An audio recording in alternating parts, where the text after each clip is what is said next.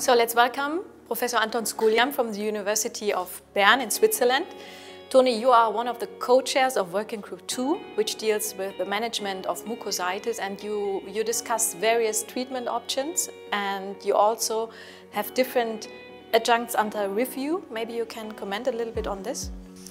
Yes, together with Professor Sanz, we are chairing the Working Group 2, and we are dealing with the treatment of peri-implant mucositis.